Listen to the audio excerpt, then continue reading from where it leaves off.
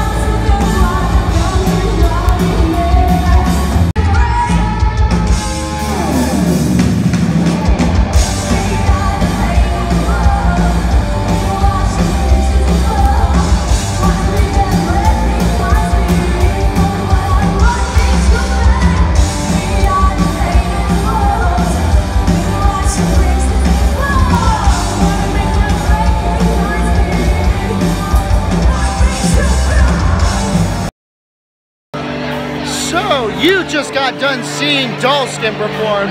Holy shit, guys. They have grown so much as musicians since the last time I went and saw them. Unbelievable, unbelievable set that they just put on. Wow, wow, wow, wow. I'm totally blown away. Their set was easily a 10 out of 10. Easily a 10 out of 10. I could even go as far as to say a goddamn set. So, Real Friends is going to have quite a set to put up with, or to live up to after that. They're up next, then Newfound Glory.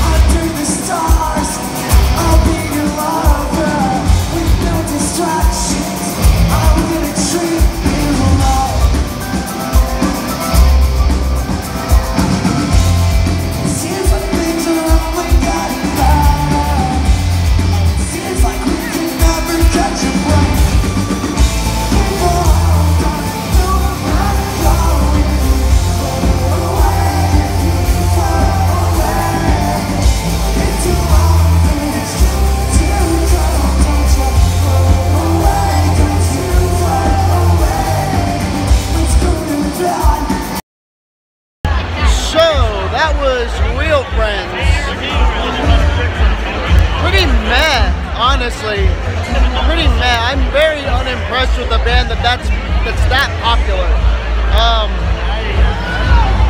I'm not a fan of theirs by any means, and yeah, not really impressed.